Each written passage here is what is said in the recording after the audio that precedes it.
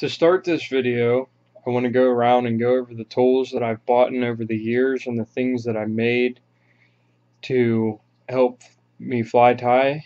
It makes it a lot faster having your tools and thread and all of your materials on hand, ready to go when you need them. To first start, when I started tying flies when I was 12 years old, I started with some cheap materials. I had really cheap hackle pliers and scissors and just tweezers.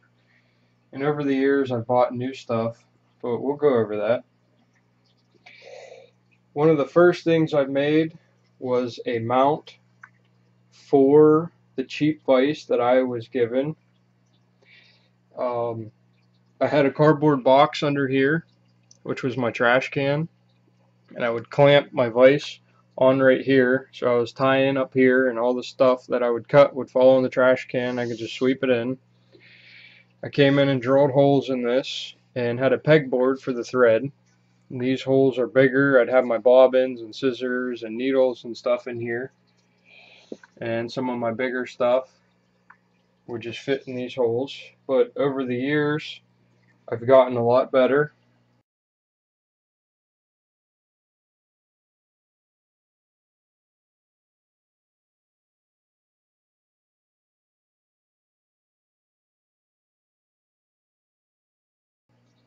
And I started making things like this, where I would buy these little bobbins and glue them together and glue them on the wood so I could have my scissors and all the tools that I needed right here, and then my thread was here, and my vise would stay here in the center of it, and I could work around it.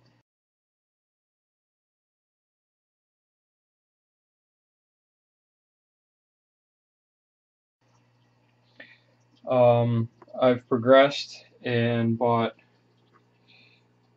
more material than what I could hold in that, so I went off and bought dowel rods and pieces of wood and drilled holes and made new stuff. To go over this real quick, this is my 70 denier thread.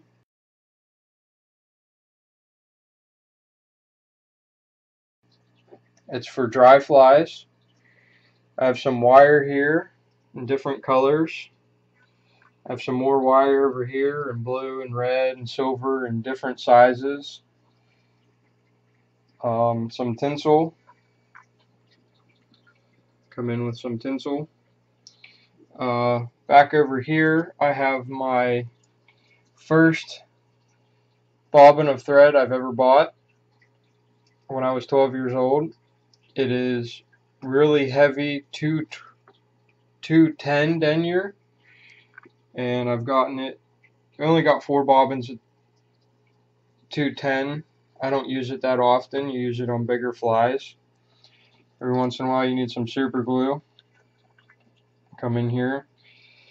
And I have some purple and pink. And I rarely use this stuff. I use this for demonstration purposes. I have some Antron yarn in different coloring. It's a lot thicker than the thread, and it helps you build up the body easier. It's shiny. I have some 6/0 and 3/0 that I only use to tie furled leaders in a couple different colors. I have my peacock feathers just in holes over there. And then I've progressed and bought more things and ended up with this vise here. This vise has some couple neat features that I added to it. I have it on a block of wood here with some rubber leg posts so it doesn't move very easily. It came with this heavy metal stand. It's a full rotary vise. I took a paper clip and bent a paper clip around here to hold my wire up.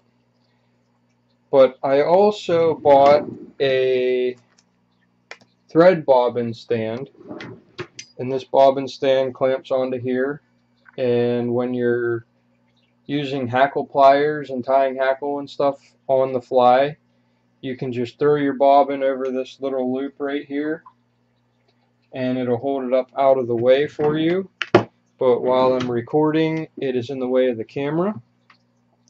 I got a little magnetic tray here. You put hooks in, keeps your hooks nice and sturdy. You don't got to worry about losing them. Whenever you take them out of the bags, you don't want to set them on here because there's a lot of fibers. You just wipe off randomly and throw in the trash can. You'll pick up your hooks. I have a Whiting hackle gauge. Whiting is a very good brand of hackle. You come in here and buy your hackle. I got all different kinds of feathers and stuff in here.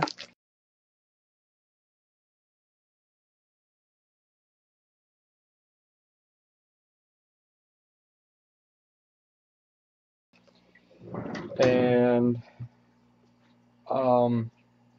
I needed a light, so I went out and I bought a nice light stand. It's got springs in it that help hold fibers in place that you're not using. You just stick them in the springs and it keeps it out of the way, keeps it from going in the trash. Over the years, I've made little boxes and filled them up with tools and materials that you use to tie with. I have one for dry here. I got my UV dubbing and hooks, and then my nymph box and a merger box, and I keep the different types of dubbing that I use specifically for each type of fly.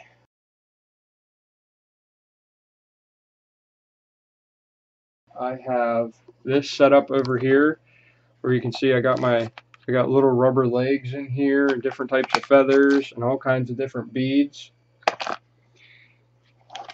And you come in here and got peacock and other hackle and my marabou. You just go through. I got some ice dubbing. It's really shiny.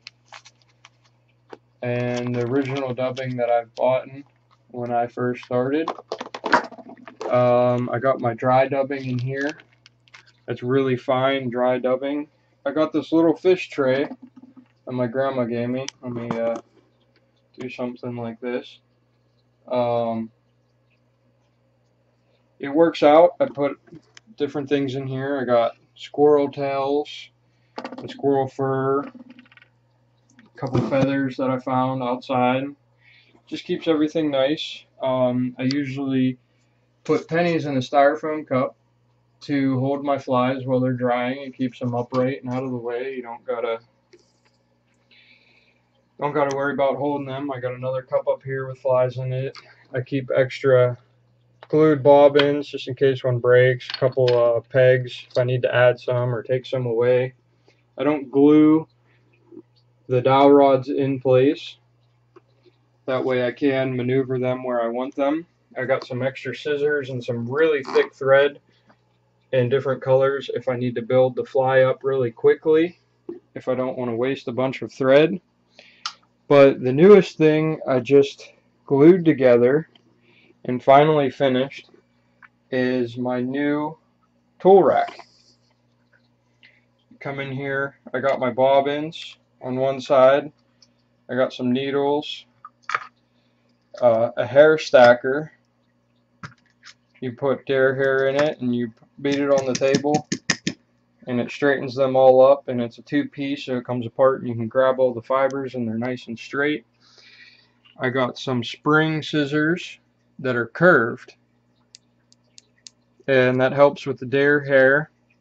Once it's tied on the fly, you can come in and shape the body really quick because these scissors open up and you just sit there and trim them out. I had to drill some of these holes a little bit bigger than the other ones to get them to fit inside. Some tweezers, hackle pliers. I got two different types of whip finishers here. I got a delicate and a normal sized one. This delicate one, I wish the metal was a little bit sturdier. It bends very easy when you snug on it, and it's for delicate fly tying. These are hair scissors. They got a nice big cut on them.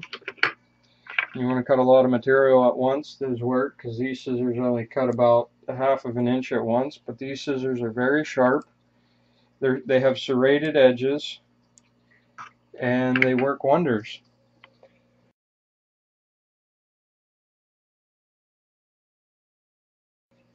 That's about. I have this drawer down here full of stuff that is deer hair I got off of the buck I shot this year.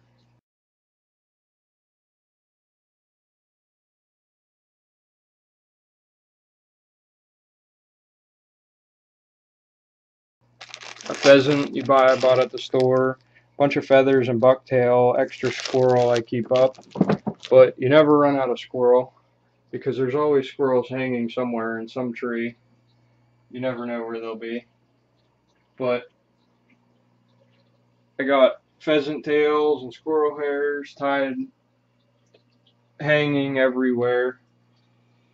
And you can never forget a handy dandy pair of bifocals.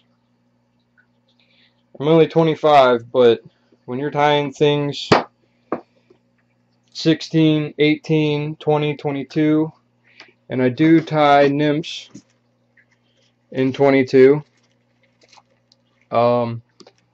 there's 18 and 22 kind of buried. I haven't tied any 22 in a while, but you can see the difference between a size 18 and 22. There is a big difference. They're hard to see. The bifocals let me see instead of a magnifying glass in my face. And that's just a quick explanation of some of my tools. I got a dubbing twister and a dubbing brush.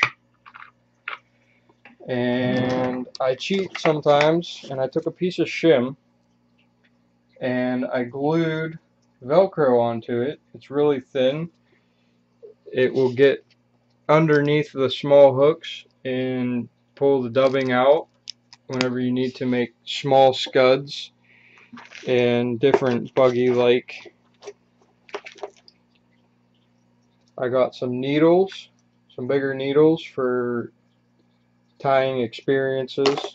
I'll go over that when I teach you. And this is about a wrap. I got some really teeny small beads in here. I keep these little boxes everywhere. I got a bag.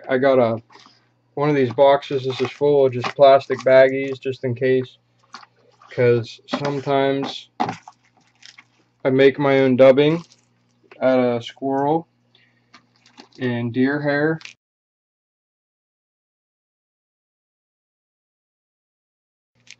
Depending on if I want it to float. A lot of different types of fur you can cut up and make your own dubbing out of. I have rabbit, different things like that, but that's a quick overview of all of my tools and how everything's just so close.